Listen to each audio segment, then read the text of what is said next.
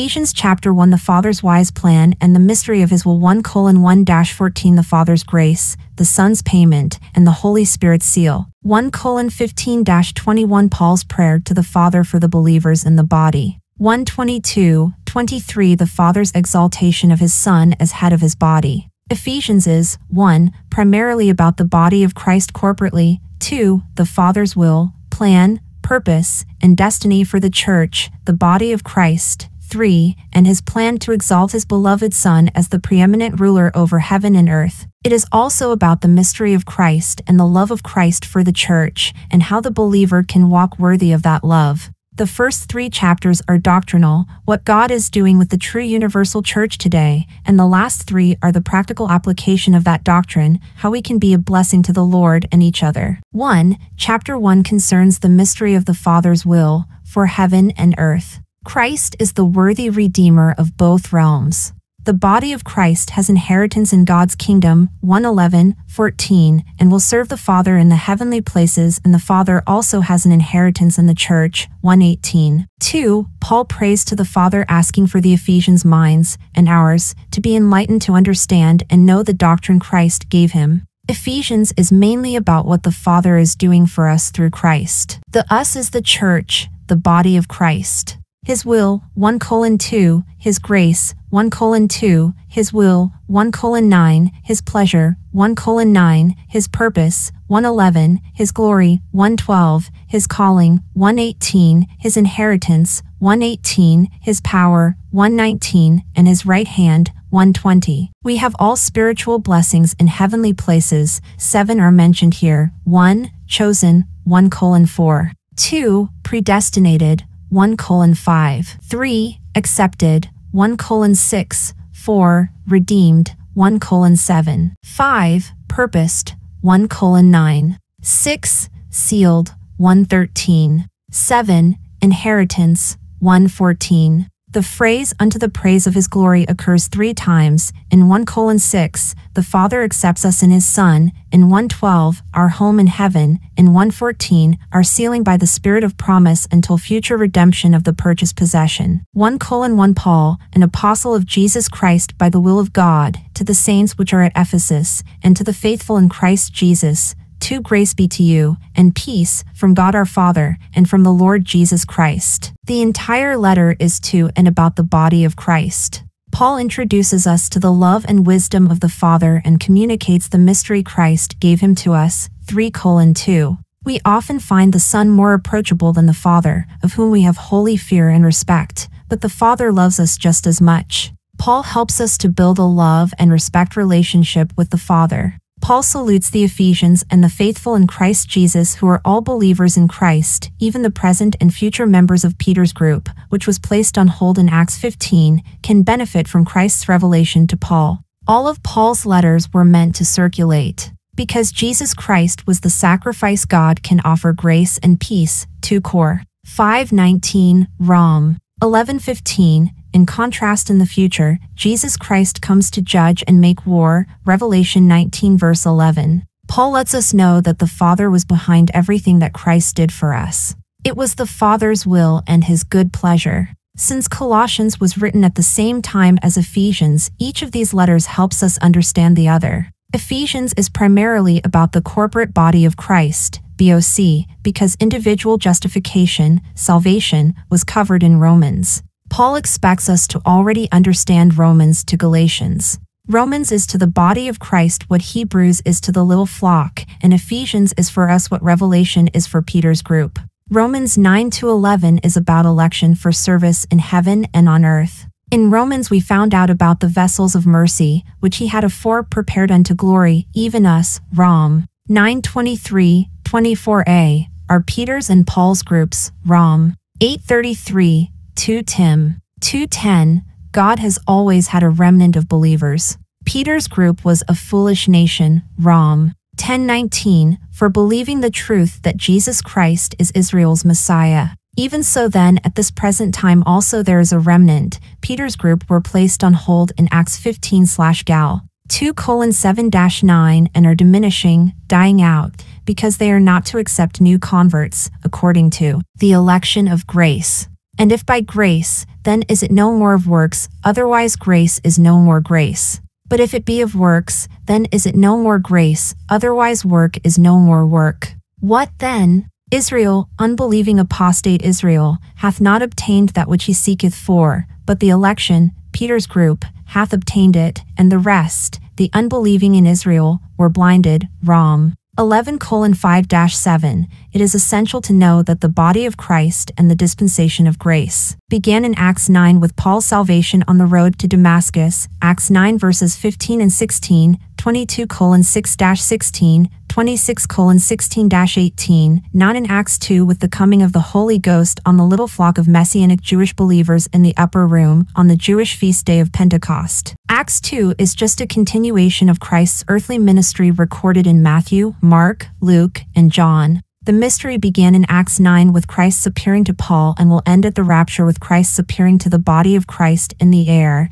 Titus 2 verse 11 and 13. The dispensation of grace is inside a gigantic parenthesis between these two appearings of Christ. God is dispensing grace in the dispensation of grace, 3:2. We live in a sin-cursed world, but we will be taken out of it. Gal. 1:4, 1 Thess. 4:16, 17. God is not sending Jacob's trouble, Jah. 30:7, the tribulation, until after the rapture, 1 Thess. 1:10. The tribulation is part of the fifth course of chastisement that God will pour out on Israel because of their spiritual idolatry, Leviticus 26:27-46, and has nothing to do with the body of Christ. When we separate Christ's instructions to the body of Christ through Paul in Romans to Philemon from Christ's instructions to Peter's group and other kingdom on earth believers in the rest of the Bible, then we are rightly dividing the word of truth. 2 Tim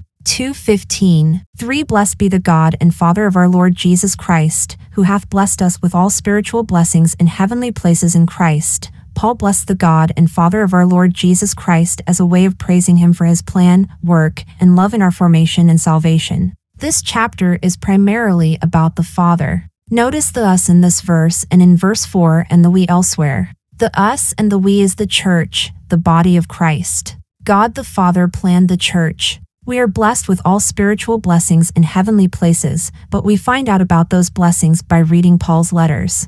There are many things that other believers need to know that they already possess. Many believers have no idea how wealthy we are the instant we believe. There are many places in heaven, and we will have job positions there. Paul refers to the heavenly places 4 times, and high places once, 1:3, 1:20, 2:6, 3:10, 6:12. Please notice that 1:3-6 is in regard to the Father, 1:7-12 in regard to his Son, and 1:13-14 in regard to the Holy Spirit. It was the Father's will, the Son's work, and the Holy Spirit's witness to us of the truth in his word. God is the one who did all the saving, our part was just to believe. The entire Godhead is involved in the revelation of our riches in the mystery, that their hearts might be comforted, being knit together in love, and unto all riches of the full assurance of understanding, to the acknowledgement of the mystery of God, and of the Father, and of Christ. Colossians 2 verse 2. Paul says the God and Father of our Lord Jesus Christ, because he is his God as far as Christ being man in human flesh is concerned, and he is the Son of God the Father. 1:17. Of course, the Lord Jesus Christ is God. John 1:1, 10:30, Rom.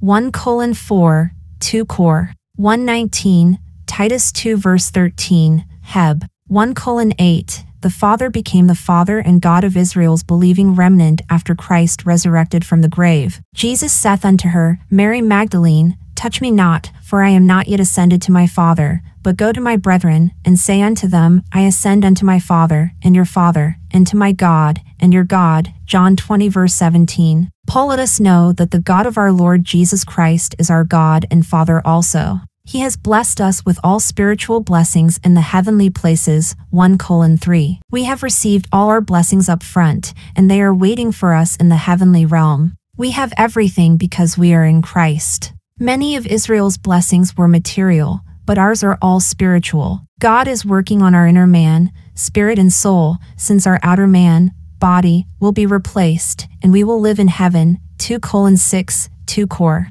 4:16-18, 5:1, not on earth. This is why it may seem that God is silent, but he is not. He lives and works in and through us and other believers. 7 blessings are specifically mentioned in this chapter, and we have them all. We are 1. Chosen, 1:4, 2. Predestinated, 1:5, 3. Accepted, 1:6, 4. Redeemed, 1:7, 5. Purposed, 1:9, 6. Sealed, 1:13, 7. And have an inheritance, 1:14. God tells us everything we need to know in the Bible. When we go to the heavenly places, we can only take with us the doctrine that we have stored up in our inner man, spirit, and soul. Our inheritance in God's kingdom is in the heavenly places. Our eternal life and wealth there began the instant we were saved, is certain and secure. For according as he, the Father, hath chosen us in him, Christ, before the foundation of the world, that we should be holy and without blame before him, the Father, in love. How are we chosen in him before the foundation of the world, and how can we be without blame before him in love?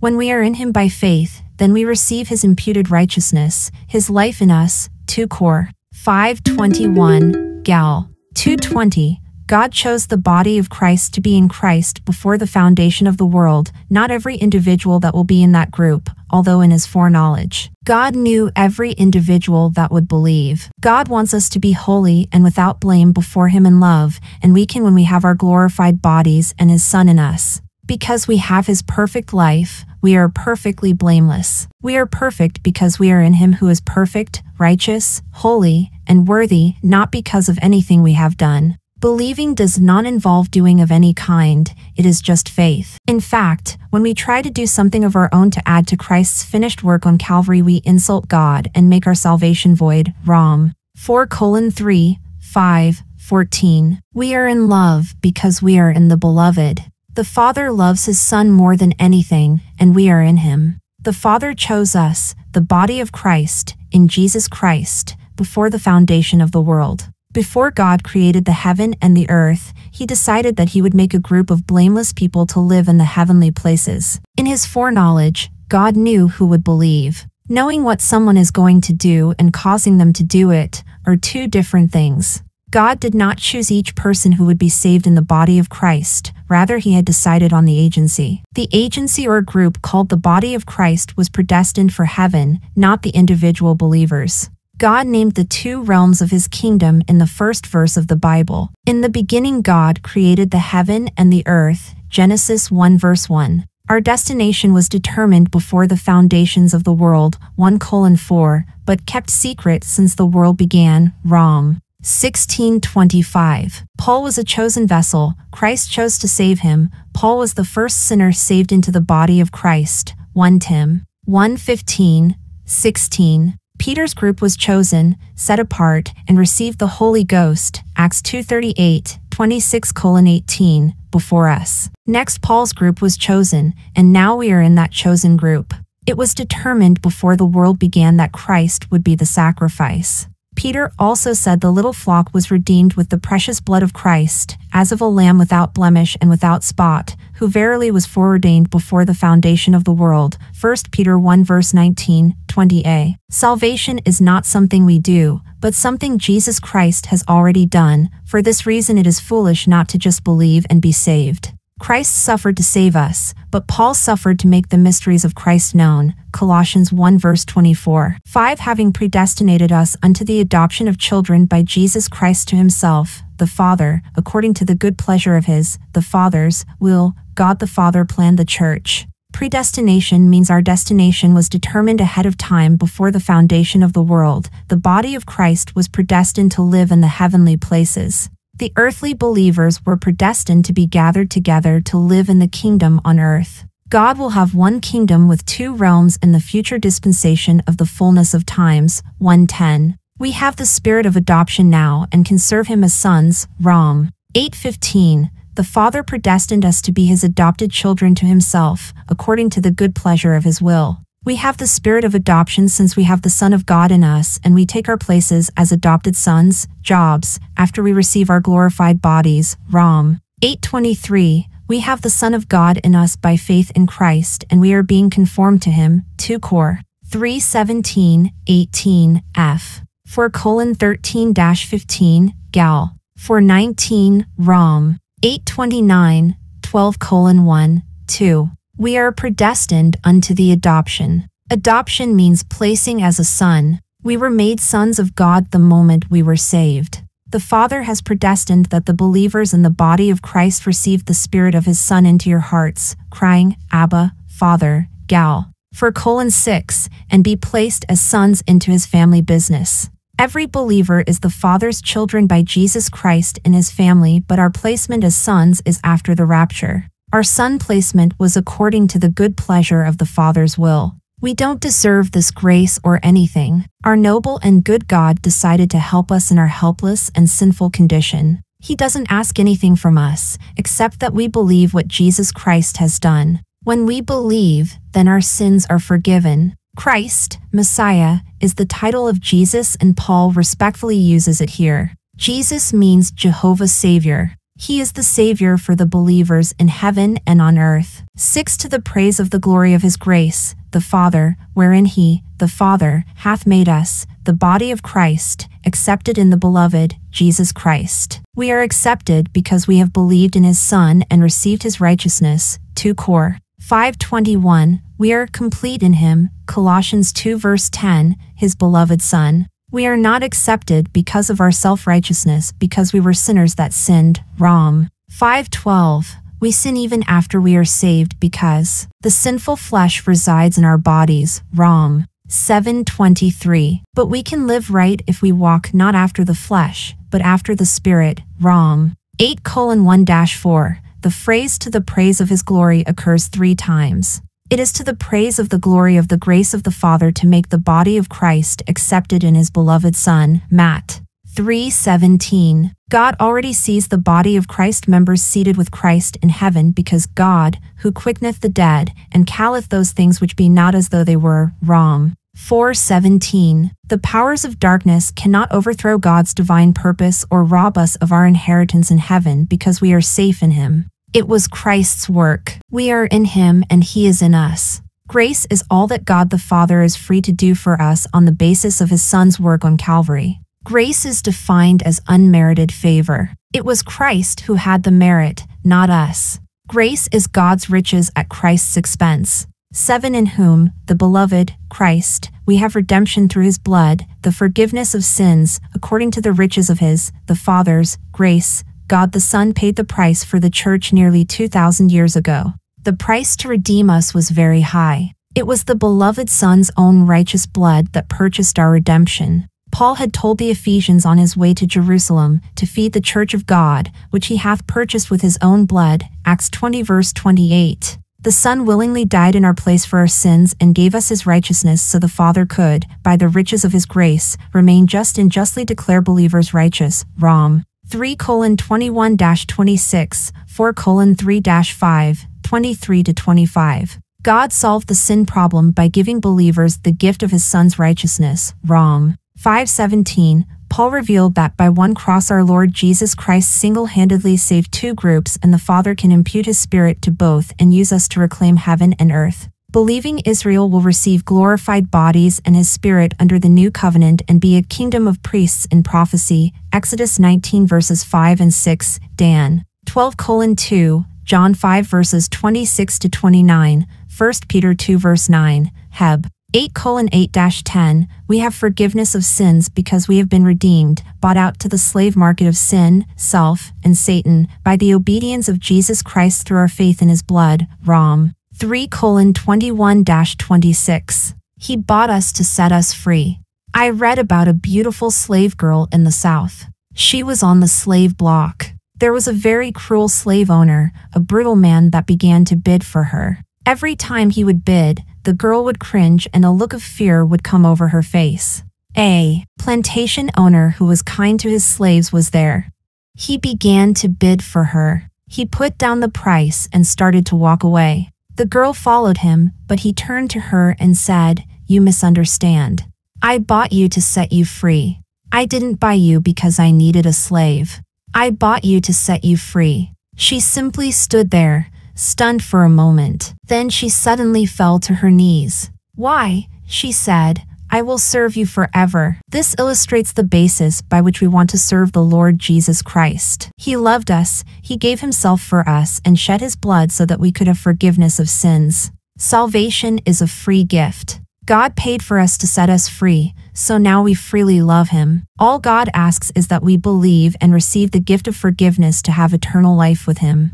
I read this gripping story in Through the Bible with J. Vernon McGee Volume 5 on page 222. God counts me holy and blameless in the person of His beloved Son. God took every ugly, evil thing that I had ever done, do, and will ever do and nailed who I was in the past, my old Adam, to the cross. King David had done some evil things, murder and adultery, 2 Sam 12:9-13. But Paul wrote that David described the blessedness of the man, unto whom God imputeth righteousness without works, saying, Blessed are they whose iniquities are forgiven, and whose sins are covered. Blessed is the man to whom the Lord will not impute sin, Rom 4:6-8. If God does not count my sin against me any longer after I believed, then neither should I. My sin was spiritually crucified, buried, and I resurrected with Him, and so I can walk in newness of life, Rom 6:4, not my life, His life. God gave me a fresh start. He let me start over when I was saved.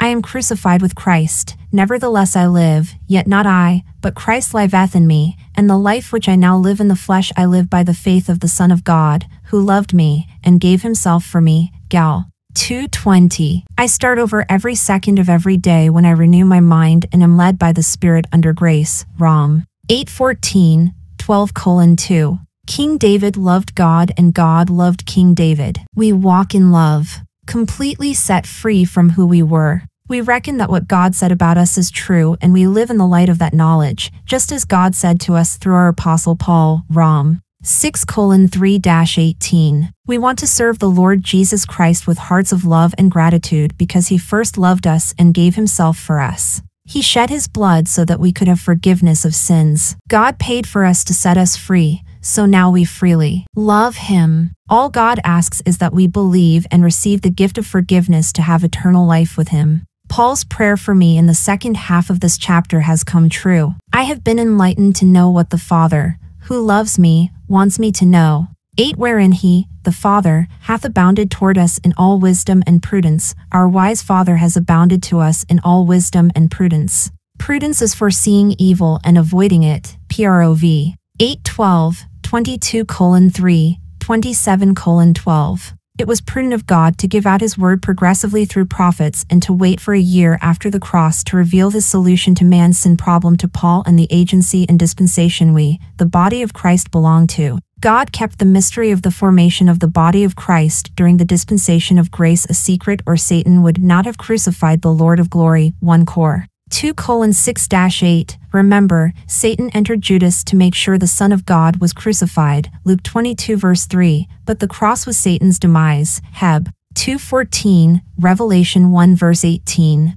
Christ triumphed over Satan on the cross. Colossians 2:15. 1 Cor 3:19. God solved mankind's sin problem because His Son not only paid for our sins with His blood, His perfect life allowed the Father to impute His Son's righteousness, His Spirit, His life, to Peter's and Paul's group. 9 Having made known unto us the mystery of His will, according to His good pleasure which He hath purposed in Himself. 10 That in the dispensation of the fullness of times He, the Father, might gather together in one all things in Christ, both which are in heaven, and which are on earth, even in Him. 11 In whom also we have obtained an inheritance, being predestinated according to the purpose of Him who worketh all things after the counsel of His own will. 12 That we should be to the praise of His glory, who first trusted in Christ. God the Father has made known to us through Paul the mystery of His will, which is according to His good pleasure which the Father purposed in Himself. Hidden God was His secret decision to form another group of people to live in the heavenly places.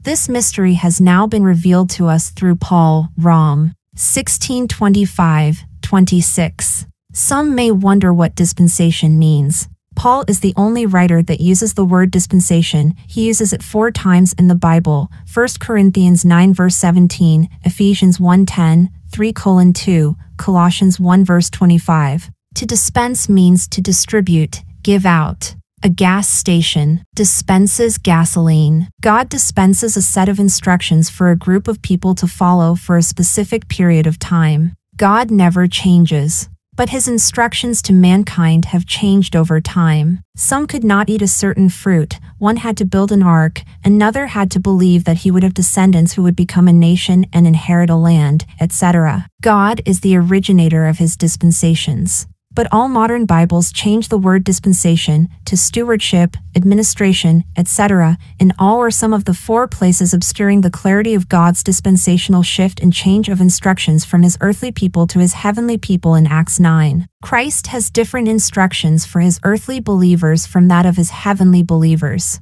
Everyone who is in that kingdom of God are in Christ. But the earthly believers are not in the body of Christ. The Redeemer of all mankind will rule the kingdom of God. Colossians 4 verse 11. Before Paul, no one knew that the temple of God, also known as the household of God, F. 2:19, was a duplex. The blueprint for the whole other side of the building was not known until Christ from heaven revealed it to Paul. The duplex represents the family of true believers in heaven and earth, F. 3:15. The little flock, Luke 12 verse 32, believers were in Christ according to prophecy, but not in Christ according to the mystery. Andronicus and Unia were of note among the 12 apostles and were little flock believers who were in Christ before Paul, Rom. 16:7. These little flock believers helped Paul because God was only saving people into our group, Gal. 1:6-9, we, in the church the body of Christ, have obtained our part or inheritance, heaven, in that kingdom because we trusted in Christ's finished crosswork as sufficient payment for our sins. Our inheritance is in heaven.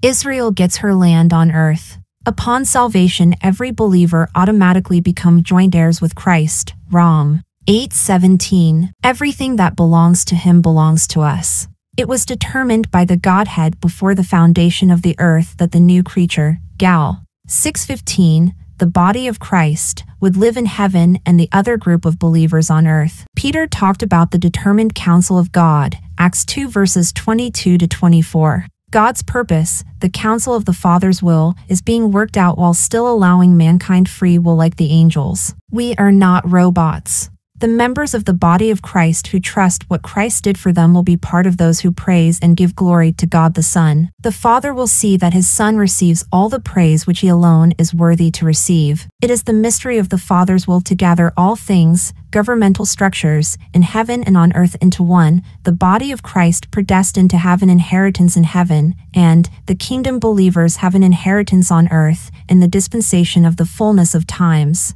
After the great white throne judgment of the lost, comes the dispensation of the fullness of times when both realms in heaven and earth will be gathered together in one. The new earth will most likely be surrounded by the new heaven, which may have 12 zones or jurisdiction. The time will be full for those in heaven and earth that have believed God to serve him. God will have worked all things together for his purpose, and every believer in his kingdom will have the spirit of his Son, his life, in them. Because we have Christ's life in us, we have obtained an inheritance in the heavenly places to rule over the good angels who will help us. 1 Cor. 6:3. When the angels serve us, they are really serving Christ who is in us. The Gentiles who serve Israel in the kingdom will really be serving Christ who is in them. God works all things together for good according to his purpose and the counsel of his will. Rom. 8:28. God will do what he intends to do and no one can stop him. PSA. 2:1-8, ISA.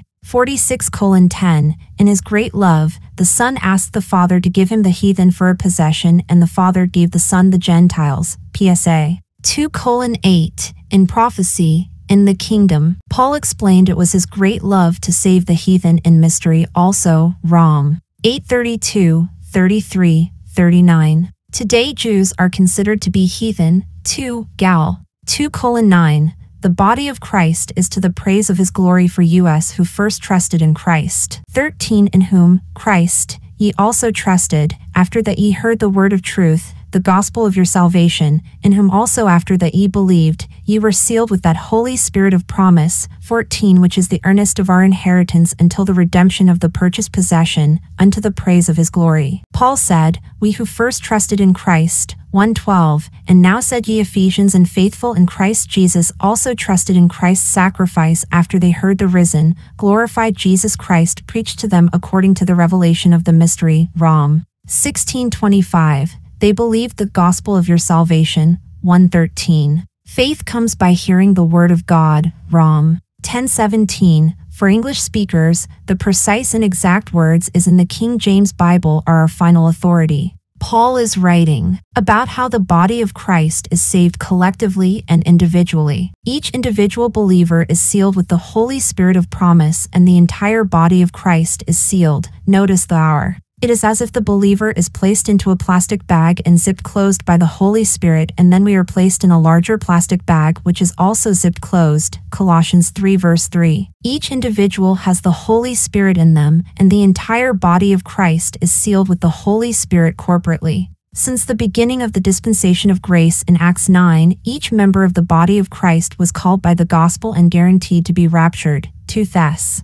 2:13-14, when we trust, believe what Christ has done for us, then by one Spirit are we all baptized into one body, one core. 12:13. Our seal is a done deal, a finished transaction of a purchased possession that cannot be changed or reversed. A seal signifies 1. Receipt of a finished transaction, Jah. 32:9, 10, John 17:4, 19:30. 2. Witnessed ownership, Jah. Jeremiah 32 verses 11 and 12, 2 Tim. 2:19. 3. Security, the purchase cannot be reversed or changed, for 30 EST. 8:8 Dan. 6:17, we are securely sealed until our rapture. God knows everyone that has truly believed. The Holy Spirit indwells each believer. Each member of the Godhead dwells in us, the Father, F. 4:6, the Son, Rom. 8:9, 2 Cor. 4:7, 10, 11, Gal. 2:20, Colossians 1 verse 27, and the Holy Ghost, Rom. 5:5, 2 Tim. 1:14. Trust, faith, and believe all mean the same thing. Admission into the body of Christ is by faith in the blood of Christ after we hear the true pure gospel of our salvation. Our gospel is, for I delivered unto you first of all that which I also received, how that Christ died for our sins according to the Scriptures, and that he was buried, and that he rose again the third day according to the Scriptures. 1 Cor. 15:3, 4. The logical next step after hearing the truth is to believe in our hearts. The believer and the body of Christ are sealed and can never be unsealed. The Holy Spirit is our security deposit or down payment or earnest of the Spirit, 2 Cor. 5:5, that we will receive our inheritance in heaven, the redemption of the purchased possession, the entire body of Christ are caught up at the rapture, is unto the praise of his glory. In the future, we will join with the earthly believers in the glorious celebration of God's victory in the gigantic game for the throne. Christ is the possessor of heaven and earth. In the long war that has raged against Lucifer, who became Satan from before God made Adam, Isa. 14:12-19, Ezek. 28:1-19, Revelation 20 verse 10, 1 Cor. 15:22-26, 57. God has allowed Satan to maintain his position in the second heaven and have access to the earth until the day God will bring final judgment on him. Christ triumphed over Satan on the cross, Colossians 2 verse 15. The Lord Jesus Christ bruised Satan's head, a lethal blow. But the Father is in the process of working out his total grand plan. Satan is a defeated foe, but his sentence has not yet been carried out. His Spirit in us gives us the capacity for God, holiness, and fellowship.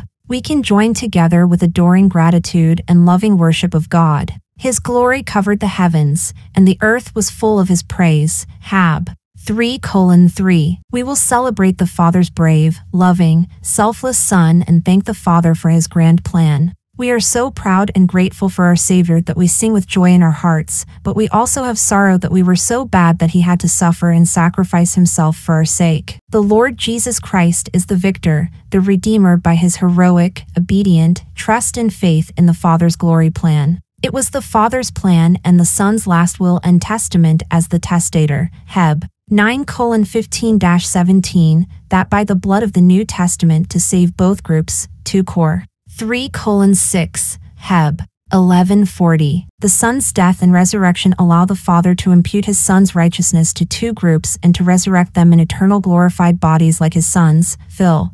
3:20-21, 1 Cor. 15:40. The promise of the Father, Acts 1:4, the Comforter, John 14:16-26, 15:26, 16:7. The Holy Ghost spoken of by Christ came down on Pentecost, Acts 2:4. The Spirit was a foretaste of the kingdom, Heb. 6:4. Paul informed us that the body of Christ also receives the promise of the Spirit, Gal. 3:14-16, 4:6. No one can be saved apart from being in Christ and having Christ's Spirit in them. After we, the one new man, 2:15, 2 Thess. 2:7, is taken up at the rapture, the Holy Ghost will remain on earth and there will be darkness before light comes into more souls. 1 John 1:7, 4:2. 15. Wherefore I also, after I heard of your faith in the Lord Jesus, and love unto all the saints, 16. Cease not to give thanks for you, making mention of you in my prayers. 17. That the God of our Lord Jesus Christ, the Father of glory, may give unto you the spirit of wisdom and revelation in the knowledge of him. 18. The eyes of your understanding being enlightened, that ye may know what is the hope of his calling, and what the riches of the glory of his inheritance in the saints. 19. And what is the exceeding greatness of his power to usward who believe, according to the working of his, the Father's, mighty power. 20. Which he wrought in Christ, when he raised him from the dead, and set him at his own right hand in the heavenly places. 21. Far above all principality, and power, and might, and dominion, and every name that is named, not only in this world, but also in that which is to come. 22. And hath put all things under his feet, and gave him to be the head over all things to the church. 23. Which is his body, the fullness of him that filleth all in all. After an outflowing of praise for our spiritual possessions, Paul makes an outpouring of prayer for our spiritual perception. Paul prays for the new believers in Ephesus, and for us, the faithful in Christ Jesus, who were saved during his years of absence. Paul had heard of their faith, probably from Tychicus in 6:21, and their love unto all the saints, which was evidence of their salvation. Paul does not cease to give thanks for them, and making mention of them in his prayers. The growth of the body of Christ was exceedingly encouraging to Paul. Paul's prayer is one long sentence. Paul prays and asks the God and Father of our Lord Jesus Christ, the Father of glory, to give the BOC. 1. The spirit of wisdom and revelation in the knowledge of himself. Paul prays for us to know the Father. 17. The eyes of our understanding being enlightened, illuminated, because Satan wants to conceal Christ's good news to us through Paul. 2 Cor. 4:3-4, so we may know the hope of the Father's calling, to serve in heaven, and the riches of the glory of his, the Father's, inheritance in the saints. 18. The hope of our calling is to serve as ambassadors here and to serve as his sons and daughters there in heaven. 2. That we may know what the riches of the glory of the Father's inheritance in the saints, for we will serve him in heaven with love and gratitude. The Father will assign us our jobs after Christ presents us to him. Colossians 3:4. His Son's Spirit will be multiplied in his subjects who will gratefully serve the Father and the Son forever. We will help bring the heavenly places into subjection to his Son. 3. Paul wants the BOC to know the exceeding greatness of his, the Father's, power to usward who believe. 19. According to the working of his, the Father's, mighty power. 20. Which the Father worked, in Christ, when he raised him from the dead, and set him at his own right hand in the heavenly places. Paul combines Christ's ascensions after his death are in this verse, his ascension on the first day of the week and his ascension 40 days later from the Mount of Olives. The Father's resurrection and ascension power demonstrates that the BOC will be caught up to meet the Lord in the air. 1 Thess. 4:17, and live with him. The Father has exalted his Son far above all levels of government in heaven and earth. After saving Saul in Acts 9, the Son was seated far above all principality, and power, and might, and dominion, and every name that is named. Some will sit on a throne, like a king, others will rule a dominion, like a lord, some will reign over a principality, like a prince, some will govern over a power, like a ruler, still others will be over a might, like a soldier, and all the rest will be among every name that is named, like a basic private. I was helped with this list by an article written by Sean Berceau on Rom.